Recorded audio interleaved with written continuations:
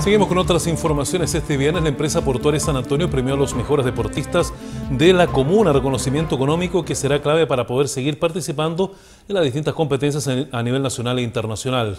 Es por esto que tomamos contacto con una de nuestras unidades móviles a cargo del periodista Pablo Medina. ¿Qué tal, Pablo? Adelante, buenas tardes.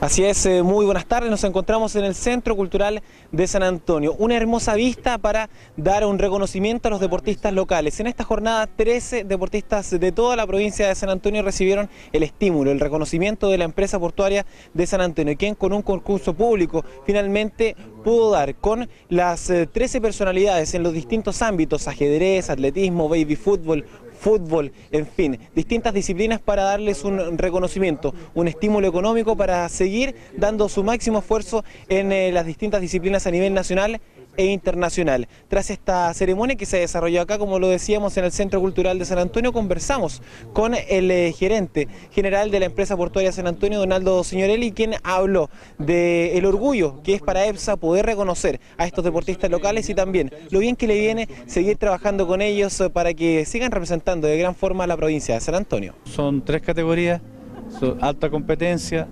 adulto, alta competencia, menores, y vida sana y deporte amateur. Postularon muchas personas. Por año nosotros hemos estado ayudando a distintos deportistas. Este año lo hicimos por la vía de un concurso público y estamos muy contentos por la transparencia del concurso, por el interés que causó y por dar un pequeño aporte que no solo es monetario, sino que también de incentivo, gracias a que ustedes están acá, gracias a que la familia y las autoridades están acá, para que ellos sientan el respaldo de su comunidad. Ahí estaban las palabras de Aldo Signorelli, gerente de la empresa portuaria de San Antonio, quien hablaba de estos deportistas locales, quienes se sacrifican día a día entrenando para ser reconocidos en las distintas competencias a nivel nacional e internacional. También asistió el alcalde de San Antonio a esta actividad, don Omar Castro, así como también el gobernador provincial Manuel Villatoro, quien valoró el esfuerzo que hace Epsa para reconocer y estimular de manera económica a los deportistas de la ciudad puerto y de toda la provincia. Palabras del gobernador Manuel Villatoro. Estamos muy contentos por la transparencia que ha tenido este proyecto, que significa hoy día concursar estos recursos, y son deportistas no solamente de alto rendimiento, sino deportistas que también se dedican a la vida sana y a promover actividades deportivas. Así que no podemos sino felicitar a Aldo Signorelli como gerente del puerto y a todo el directorio por esta tremenda iniciativa. Un reconocimiento a los deportistas locales, quienes en sus distintas disciplinas han hecho un esfuerzo considerable por dejar el nombre de San Antonio en lo más alto a nivel nacional e internacional. Así ha sido la carrera de Alan Muñoz, quien en el bodyboard estuvo, por ejemplo, en el año 2013 como número 9 a nivel mundial. Y para qué hablar de Lili Plaza, quien ha tenido un año 2015 extraordinario en el atletismo. Precisamente con ellos dos conversamos, hablamos de sus carreras, de sus proyecciones y de lo bien que le viene también esta ayuda económica para estos deportistas de la provincia de San Antonio. Terminé el año, a pesar de la lesión, sacando medalla de plata en grupo, individual y en Aloha Cup, en un mundial de países.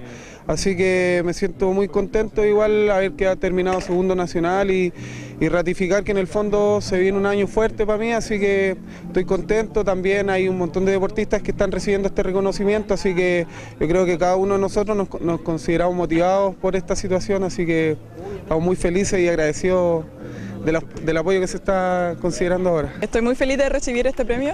Puerto San Antonio de otro año más confió en mí, en el proyecto deportivo que tenemos, y muy feliz acá en el puerto con esta vista maravillosa de recibir el galardón. El año 2016 se viene intenso. Me voy el lunes a Perú a entrenar ahí 3 semanas. Vuelvo acá, me tengo que ir a Valdivia, se viene un campeonato interesante, espero estar en el Sudamericano Universitario en Buenos Aires, así que está cargado el año y hazlo con todo. Ahí estaban las palabras de estos dos destacados deportistas de nuestra provincia de San Antonio, quienes con otros 11 deportistas fueron beneficiados con este estímulo económico que realizó la empresa portuaria de San Antonio gracias a un concurso público. Pudieron ver las distintas disciplinas para seguir colaborando con los deportistas locales. Era cuanto teníamos para informar desde acá, desde el Centro Cultural de San Antonio. Adelante, muy buenas tardes. Buenas tardes.